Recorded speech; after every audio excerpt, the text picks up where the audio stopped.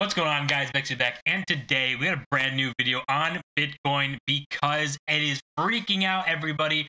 Market sentiment has been flying all over the place.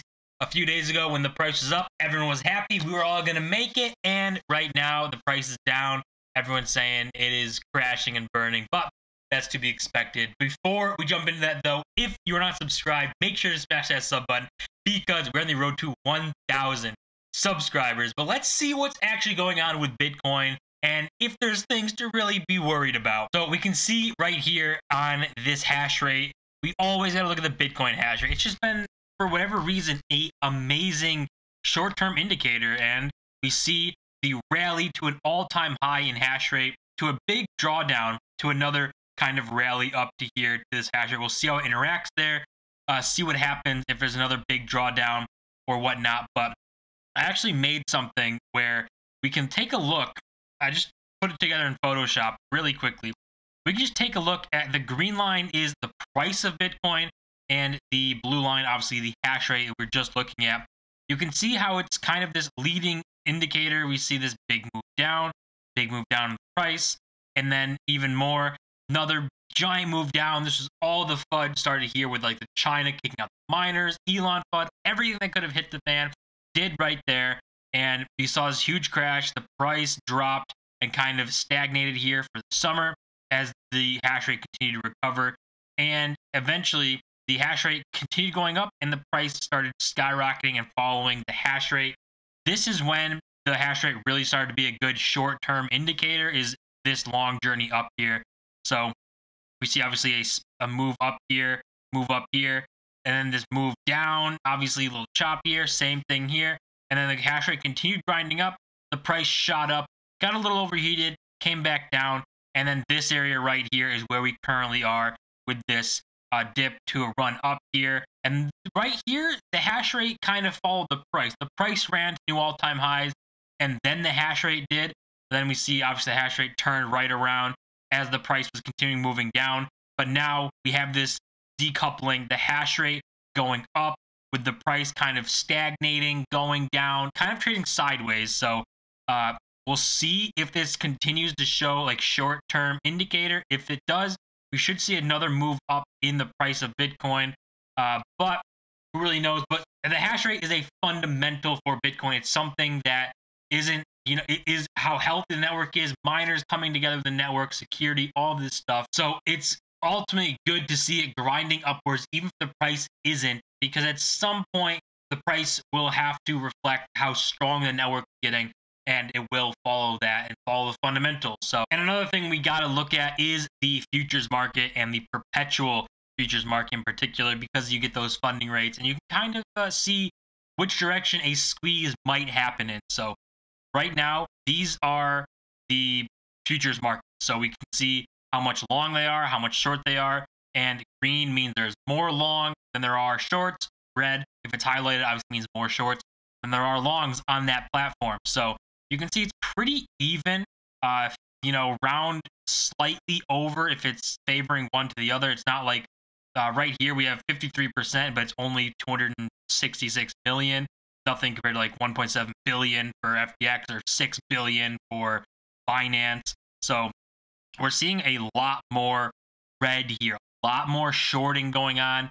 The shorts are going much more aggressive than the longs right now, kind of taking over. So if we look into the funding rates, we can see that it's kind of mixed right now. You see a negative on OKEX or USD or USDT margin, or Bitcoin token margin means Bitcoin is used as their collateral.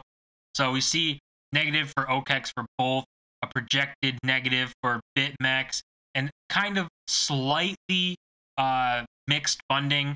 So we could see it kind of go either way. It's not really showing exactly what's going to happen, but we do see mixed funding, and then we see even projected to get rid of this negative. So that would mean people are a lot more bullish, piling into longs.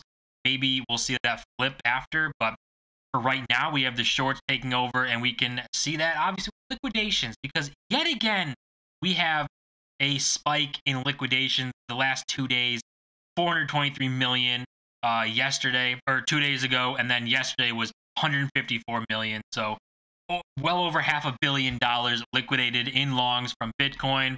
It's not what we want to see, but we've seen the longs, and the problem right now is that the longs and people who are leverage traders want to buy the dip on leverage so that they can make so much more money, and they get greedy and they get flushed out. So this is what's going to happen for a while until they run out of money, to be fair, to be real. So I don't think we're out of the woods. I mean, looking at this chart, like, we can see there hasn't been a period, but besides like back here maybe, where it's been slow and where like liquidations were low. We've had massive liquidation since October 26th. There's just been massive, followed by little bits, another massive stuff happening. 3 billion or 1.5 billion in a day, and then we've just been liquidated because people are getting so greedy in this leverage market that they are costing everybody else. I mean, I wish they would just buy spot and hold Bitcoin, but obviously that's too easy. You got to go 100x on your $100 and lose the $100. And I don't know why people continue to do this. Obviously, they're a little money hungry, and until we finally flush all of these greedy leverage traders out, it's going to be very difficult to continue going higher. And you see Will Clemente, he's a pretty good analyst on Twitter for Bitcoin and stuff. He has great analytics for a lot of things Bitcoin. So this is just kind of breaking down what's going on in this perp market, the perpetual futures, what we just looked at.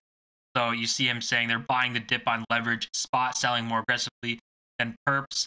So these traders are currently getting flushed. People are buying the dip on leverage, and then the price goes down, and then they get liquidated. So this is a good thing to know when price is going up, but funding is going down. So like this funding right here, when we see this funding going down, so going negative, or if we see it moving down, like it doesn't have to go negative necessarily, go down, but going lower than what it currently was, that's when you end up getting favorable short squeeze. So that's when price is going up, funding is going down, means the shorts are in danger of getting liquidated because they are piling in while the price is grinding up. So that's what happens. And then when we see price going down but funding going up, favorable for a long squeeze, that means the price goes down, the longs get liquidated, because as these funding rates go up, or go up, but the price continues grinding down, they're diving in with leverage, and they are going to get flushed out because the price continues grinding down, and they are hopping in on leverage, and the rates are not favorable for them. So a lot of things to kind of go up with this derivatives market, which is why it's crazy that, you know, a futures ETF was approved before a spot ETF. It's so much more technical, but basically the greed in leverage markets preventing Bitcoin from moving up right now. And then to end this video off, we can look at the Google trends here for the last year, so 2021 here. We see January. This would basically track retail interest, so not institutional interest or buying. So we see retail is very high in January, comes back in February, got this dip during April and March, and then kind of going back up, but then goes back to big levels in May. And since May has just been dying off and kind of going nowhere. So the retail traders, retail buyers are not really in the market. They're not really here right now. And the big guys, the institutions, are taking over. We can go back to Will Clemente yet again, posting some good charts here to show, you know, interest in Bitcoin. Retail interest in Bitcoin is pretty much gone from spring. Big boys, the institutions running the show. So these charts are transaction fees. You can see just not much activity on the network. And then transfer volume. So $0 to $1,000.